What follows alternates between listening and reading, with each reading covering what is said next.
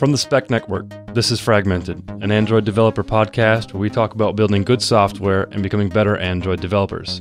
I'm Don Felker. And I'm Kaushik Gopal. Welcome to the show.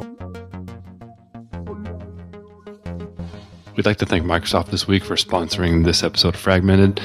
Microsoft's here to promote App Center, which is a continuous integration, delivery, and feedback suite of cloud services for Android applications. So hopefully that kind of rings a bell. With App Center, you can automate your Android application's development lifecycle in regards to building, testing, distributing, monitoring, and push notifications, etc., which kind of helps you ship all those high-quality 5-star apps. As we know, building a development pipeline is kind of a big pain, but App Center aims to make that a lot easier, and you can get started in a few minutes. You can just connect your GitHub or Bitbucket repositories right there in the cloud, and you can immediately start building and testing on thousands of real Android devices. You can also distribute your apps to beta testers on Google Play and monitor real-world usage and crashes with and analytics data with their built-in tools as well. The cool thing about App Center is you're not required to use every single one of their tools. You can pick and choose the things that you would like to use and just use those if you'd like to and start connecting it to the existing tools that you may already use.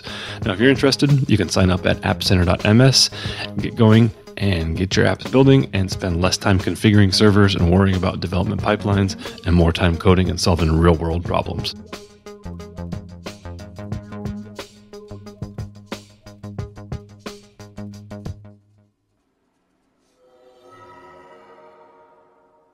Kaushik, how you been?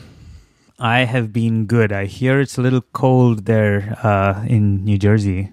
Are you holding up okay? It is. We're in the middle of a blizzard right now, so hopefully everything hangs in there and I don't get disconnected from the recording today. But yeah, it's a little chilly, but that's what happens when you live in the Northeast. How's it going over there in San Francisco land? No blizzard here, just a little rain. So as long as I take my raincoat, I think I'm usually okay here. So the weather has been treating us much better in the last few days. So what are we going to chat about today?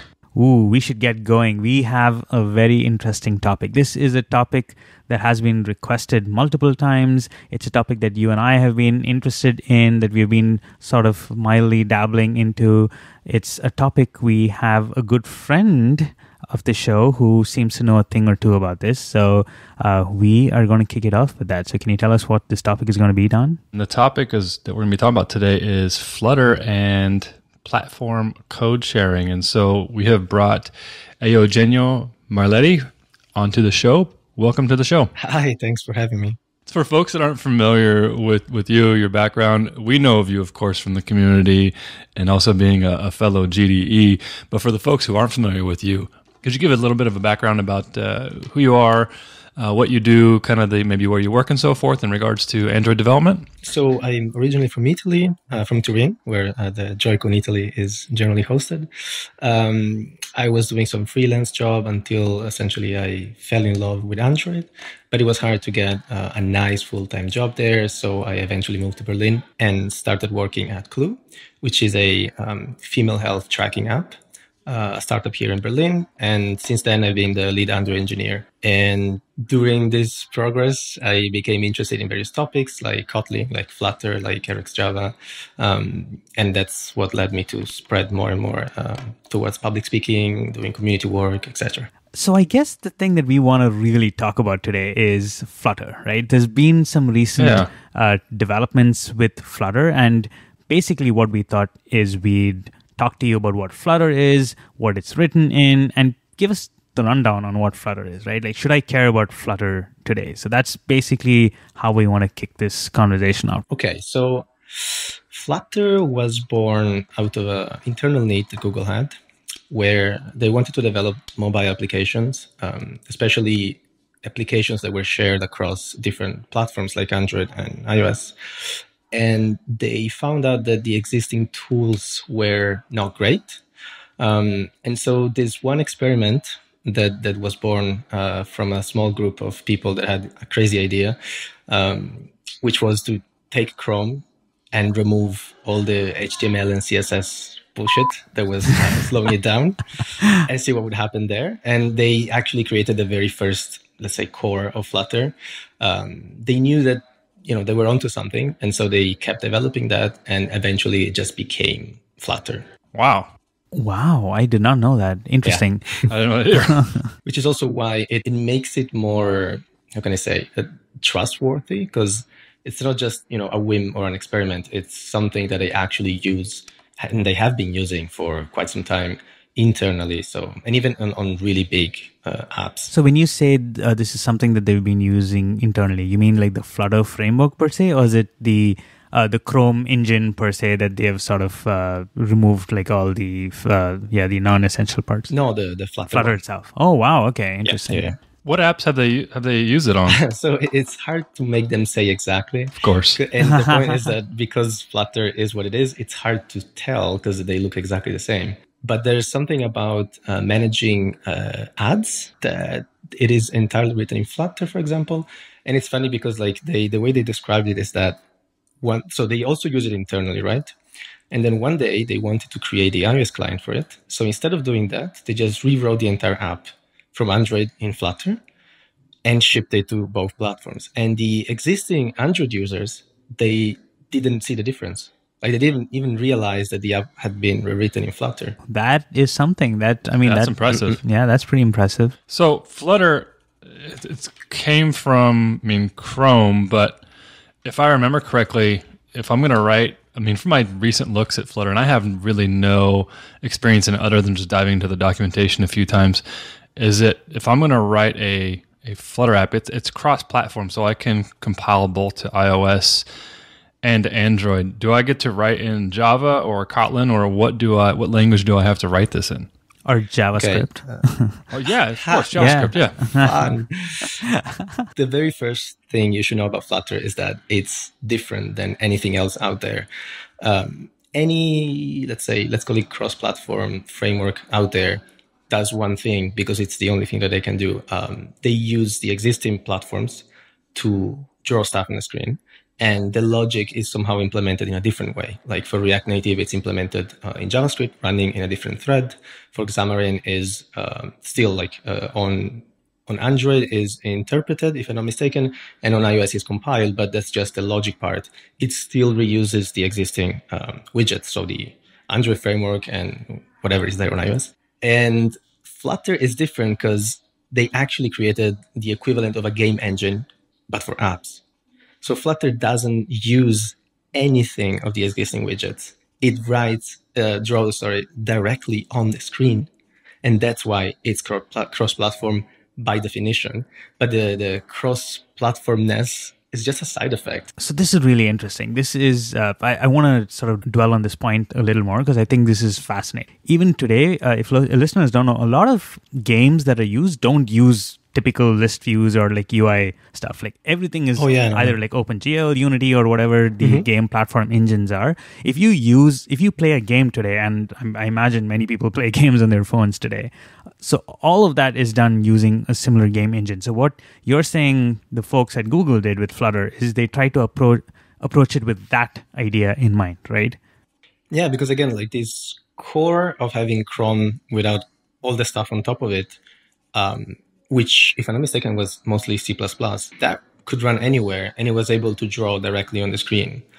And they just kept it and kept working on it and developed it into the framework that you see today. Because like if the day that I lost hope in Android was the day when I realized that the layout method in the Vue framework is final. So you can never, ever override that at least in previous versions of Android. It's still final, but it might change in the future. What method was that? Layout. Oh, layout. Okay. So that's it. That's a limit. Like you can never, ever change that. And so you'll never be able to, let's say, tweak the Vue framework to do really whatever you want, right? Unless you're crazy enough to rewrite the entire Vue framework, which no one would ever do, right? And they did. So that brings up a good question is we've re-implemented, not re-implemented, but now we have this game engine style of framework to work with. But what, as a developer who wants to build an app for a company who wants it to be cross-platform, they want an Android app, they want an iOS app, but I need buttons, I need input text, I need text views. Where do I get that? Do I have to write that myself? So no is the short answer. Thank God. They were really smart. So customization was a core principle since the very beginning. And so they structured the entire system to make sure that it was based on layers, so that at any point in time you could either jump to a lower layer and go much deeper, essentially, or everything else that was built on top of these layers had to be composable.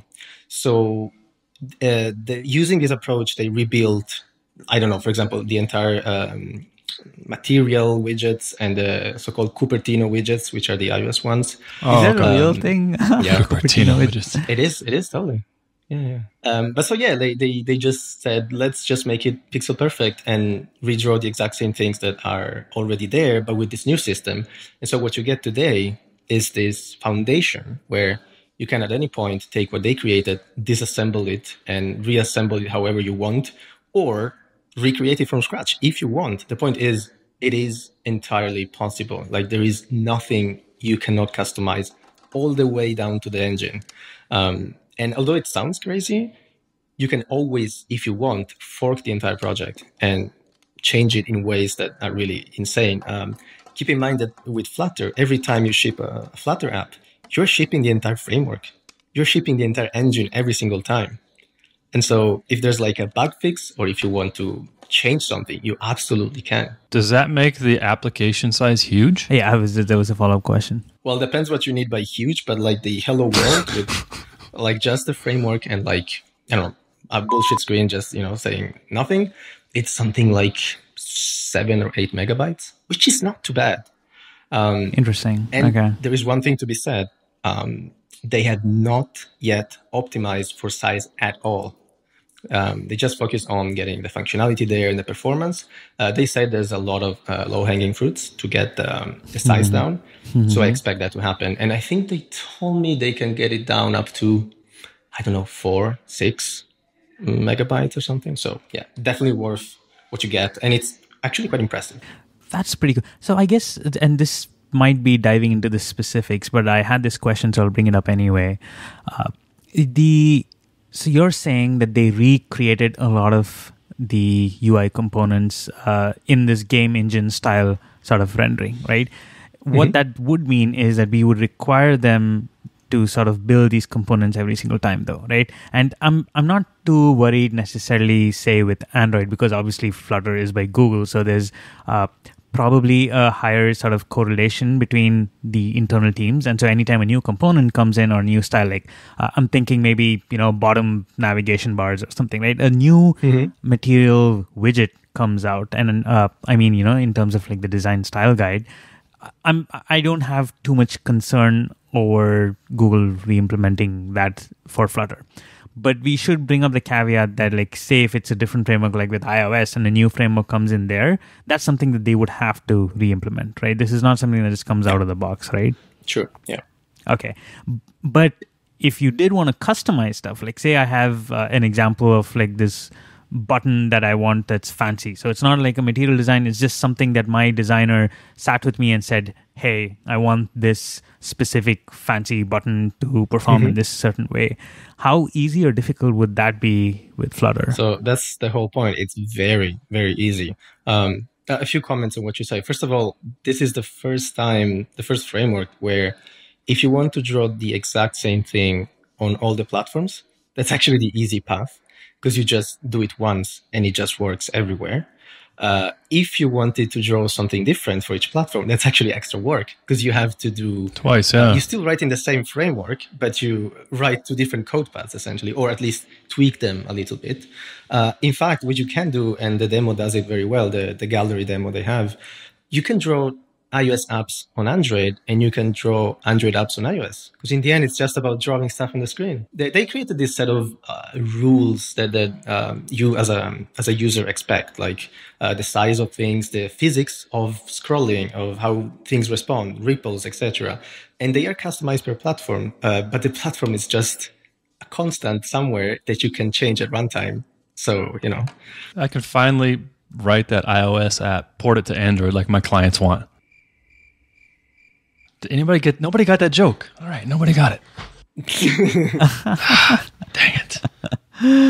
So, yeah, no, about getting, a new design language or even just a new widget comes out, and they have to create it from scratch, essentially.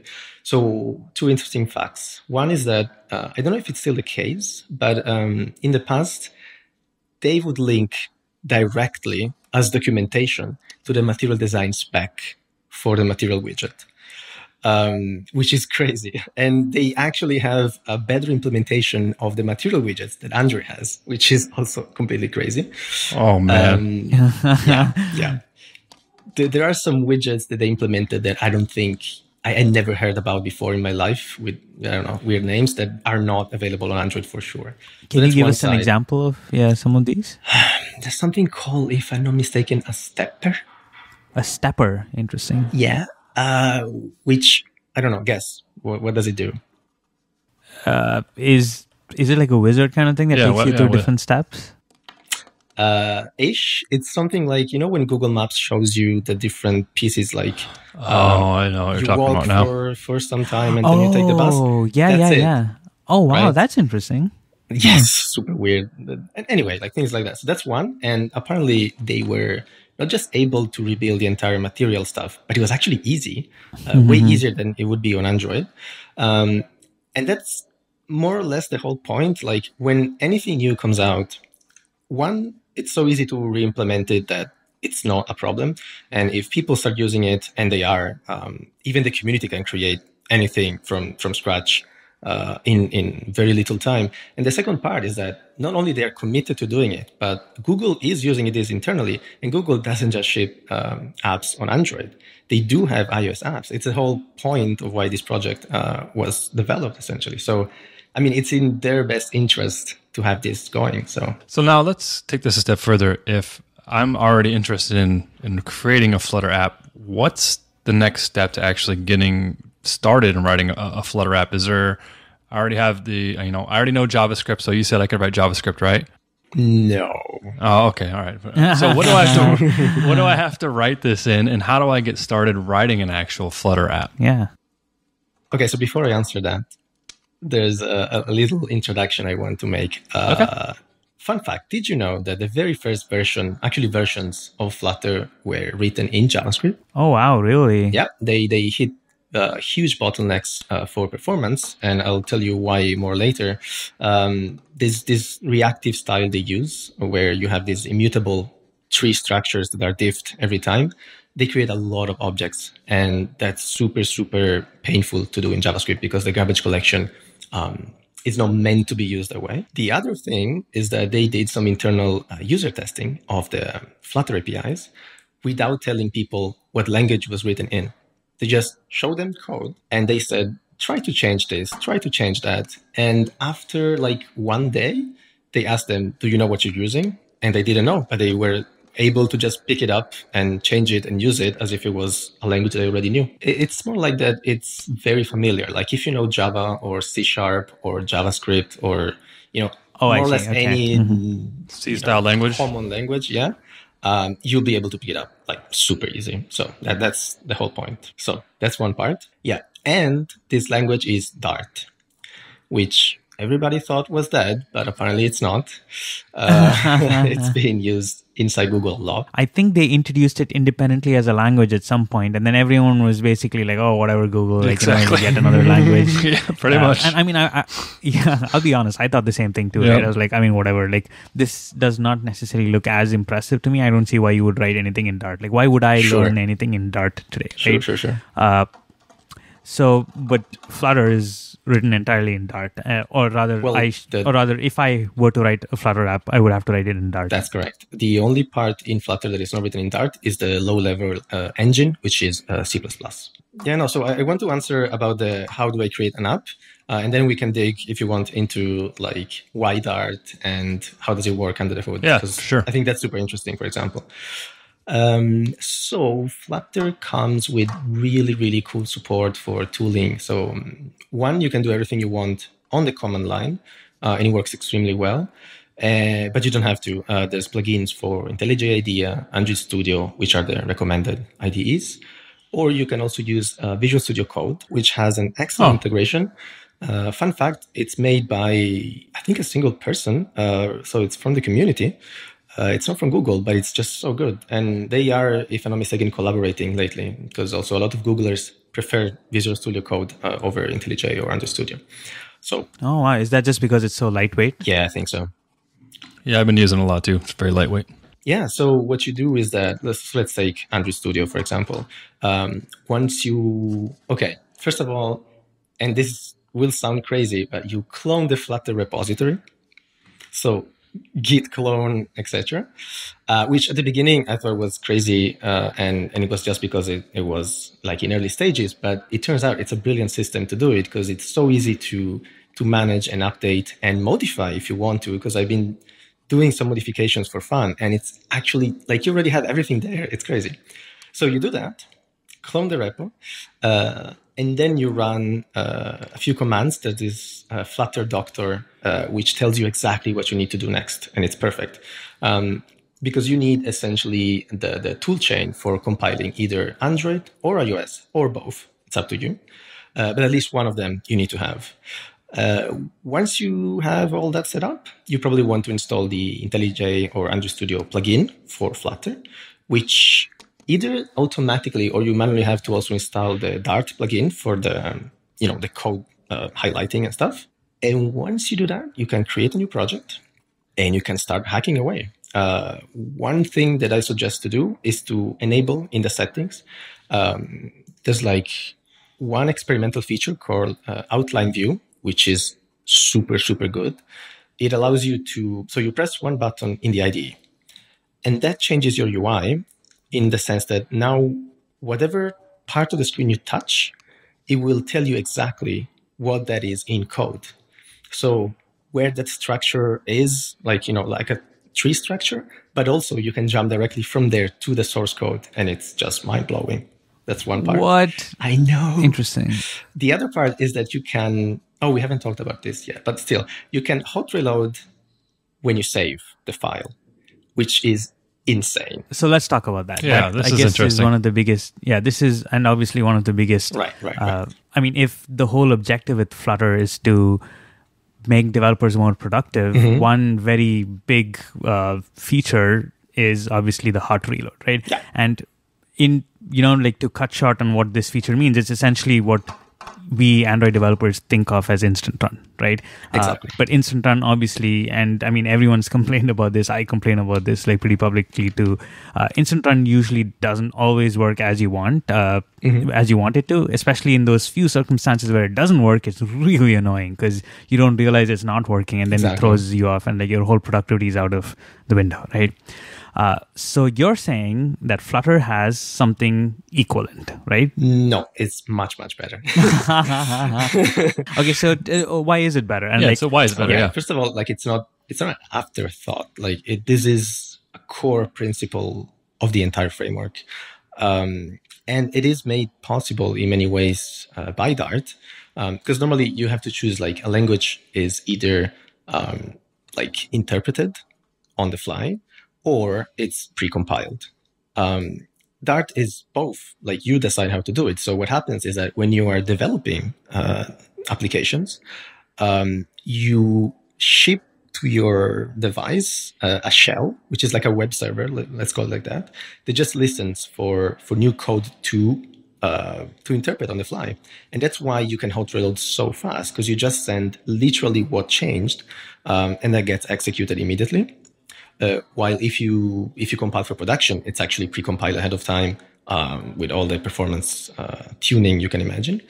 So that's one part. The other part is they really, really nailed it because of how the Flutter framework works, your state is declared separately from the actual UI or from the actual app. And so what that means is that every time you reload, even if you made substantial changes to the app, the state is preserved.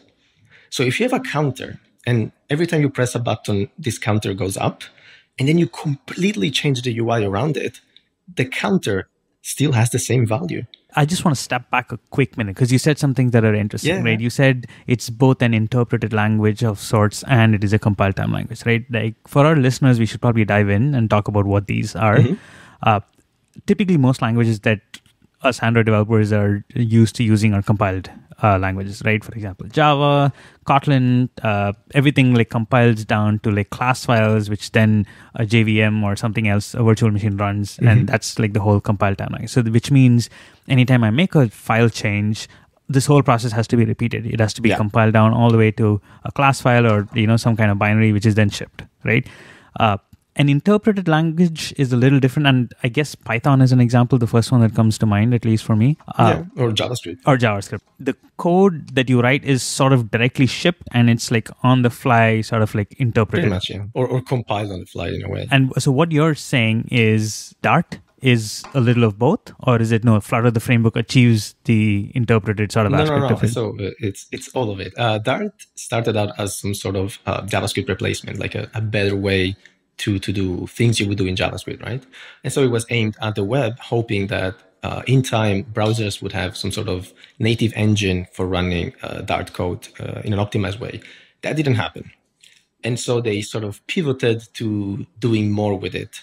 And the more part is that now you can do three things with Dart.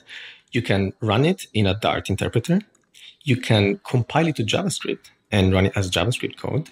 Or, and this specifically was created especially for Flutter, you can compile it to ARM code. So real, pure native code. It has no virtual machine running or anything like that. So in that sense, it's more native than Java is. Interesting. And it's a compiler flag. So you flip a switch and you decide if it's either compiled or not. Of course, on the other side, you need to have, if it's not compiled, you need to have an interpreter, which is what the debug version of your app becomes. But yeah, that's it. It seems like this is, what, the more you're talking about this, the more we're learning. And the deeper we get into Dart, it really, to me, makes me feel like this is such an underutilized language, and there's so many possibilities for it. And I wonder why I haven't heard more about it. 100%. I was basically going to point the same thing too down. Like, I feel this so. Why haven't we heard of any of this? Because you haven't been listening. Or we need to get better marketing people. I don't know. I mean, I think we have been listening, but there's just not been the right amount of content or the right content pushed out there, because these things, like, we didn't know. Like, yeah, I mean, like, I don't know if it's hot reload. I didn't know this could be compiled down to ARM and all of these possible benefits. I didn't know that I could write the same widget and it would compile easily to both. I mean, maybe that's just me not diving too much into Dart, and that's probably what it is. But at the same time, I don't feel like it's been pushed as much as like, hey, look at something new that's coming out in Kotlin or something new for Android Studio. I just feel like Flutter just hasn't been pushed that much with Dart, and hopefully maybe that changes, because it sounds like it's very powerful. Yeah, no, it is. And I mean, you kind of said it yourself. There's a few keywords that immediately make people disgusted about the entire idea. So the keywords are, I think, Google. So you immediately imagine, oh, this is just an experiment. It's going to be abandoned in, I don't know, a few months. It's beta. Dart. Yeah, a beta before it was alpha, so even worse. Dart. If you say Dart, people are like, come on, seriously. What else? Yeah, cross-platform. If you say cross-platform, people just laugh at your face. So if you market it like that, of course, no one is interested. But this is really different. Like, the fact that it's cross-platform is just a side effect. It's not interesting because of that. It's super nice that it works that way, but that's not the main point to me, honestly. That makes sense. And I guess a large part of it was also, it seemed like when Dart came out, it sort of came into this world with a whimper, right? It didn't exactly come out strong like Kotlin or one of the other languages where they were like, it almost seemed like Google was like, oh, this is like a thing that one of our engineers tried in their 20% time, and it's like kind of okay. I'm underplaying this, and that's unfair. No, but it's true. Like, they've been using it internally, but externally, very few people have actually adopted it. And let's say they were not so public lately because they underwent a huge refactoring of the whole toolchain and ecosystem to make it so Dart is now one common front end. So all the tools share the relevant code, and essentially that means that instead of having 3 different implementations of Dart, you have one with different like backends for everything you do. And so every time you now want to change something, it's actually not just possible, but much easier than it ever was before. Hey folks, Kaushik here. I just want to step in and say, because we were having so much fun talking about Flutter and Dart, this episode extended a little bit longer than what we would fit typically in a single episode, so we have actually broken it into two parts. If you liked what you've been hearing so far, you definitely want to listen to the next one. In the next one, we dive into Dart 2, specifically how one would do testing in Flutter, the React componentized style of thinking that we use when building a Flutter app, and so much more, a whole bunch of those details. So stay tuned for the next episode, and we'll cover a whole bunch of those topics. See you in the next episode. Once again, this episode of Fragmented is brought to you by Microsoft's App Center. App Center allows you to get going quickly with your continuous integration, continuous delivery, and build pipeline. Spend less time configuring, managing servers, and worrying about all that mumbo-jumbo, and spend more time writing code and solving business problems. Check it out at appcenter.ms. That's it for the show, folks. Fragmented is hosted by Don Felker and me, Kaushik Gopal. We edit and produce all the episodes here on Fragmented. Sarah the Amazing Jackson from the Spec Network helps with production assistance and wraps our final mix. Our theme and ad music is by the national recording artist Blueprint from Weightless Recordings. You can find more Fragmented episodes at fragmentedpodcast.com. Thanks for listening, and we will catch you in the next episode.